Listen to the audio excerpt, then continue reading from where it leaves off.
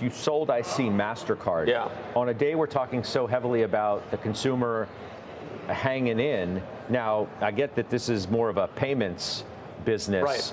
But why sell it here? That's the way we look at it, more of a payment side of things. And what we like to do is kind of consolidate positions, and we want to be in Visa now relative to MasterCard.